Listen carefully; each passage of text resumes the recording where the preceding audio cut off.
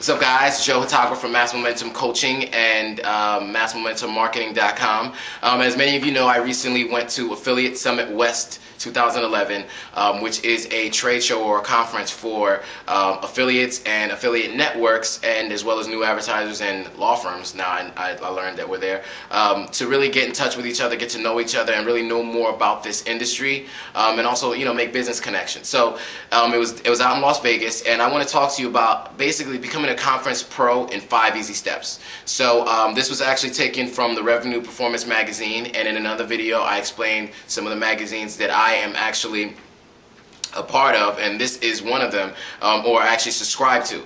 Now, conferences like Affiliate Summit West are really good conferences to meet people, but there are 5 things that you should do beforehand or while you're there and even afterwards to make sure that you make the most of it. So first is setting a goal. Obviously, it's very important to have a clear, short list of goals for why you're attending the conferences and what you plan to get. So for instance, my goals were twofold. One was to definitely go there, represent OfferVault, and be able to bring in more business for OfferVault. 2 was to also go and represent myself and be able to create JV partners and joint venture partners with people who may have a bigger email list or who just might have more influence than I do, so that when it comes time for me to present my product to the world, I can go to those people and get it out there. Personal branding, which kind of follows up on one of the 2 things that I was worried about, or what I went to do. So you're going and you're meeting a lot of new people, so business cards are obviously a must, but but how you introduce yourself is also important.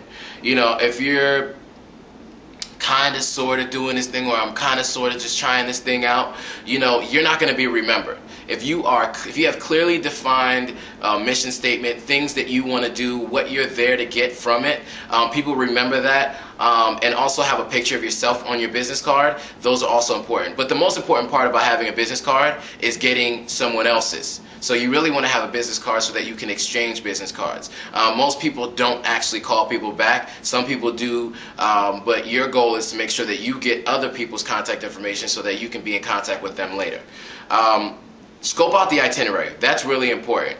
At every trade show, there'll be speakers. You'll know when the meeting hall is open. You'll know when everything is closed. You'll know when there are different parties and networking sessions. You want to make sure that you are aware of all of these things so you can participate in as much as possible. If you don't look at the itinerary, you're basically going in there blind and just going with the flow. That's something you don't want to do when you go to a conference that is that large, because you want to make sure that you're going to meet the right people and the people who really can help you take yourself and your business to the next level. Know what you're looking for. As I said before, I went in with 2 specific goals. I knew I was looking for affiliate networks to list in the OfferVault system, as well as I was looking for JV partners to partner with to mail my product when it comes time to put it out. And then the other thing is meet with other affiliates. Why? It basically just builds on what I just said about knowing who you're looking for. You want to meet other affiliates because you want to get to know, what other people are doing in terms of marketing. You want to know what kind of listed people have. You want to know, who are the major players. All these different people. These are just people that are in your circle of influence. They're good people to have, because then now you can, when you leave a conference, you have left with contacts that are people of affluence and of influence, and those are the people that you want to have in your circle. Those are the people you want to refer to when you have a question about any kind of internet marketing, and those are the people you want to refer to when it's time to launch a product, as I said before. So guys, remember, there's 5 ways to become a pro at a conference. Just keep those things in mind and make sure that you follow them to the T anytime you're going to any type of marketing conference. Now, Affiliate Summit East in New York is coming up this summer. Also, AdTech San Francisco is coming up, I think in March. So these are 2 places that you definitely want to be.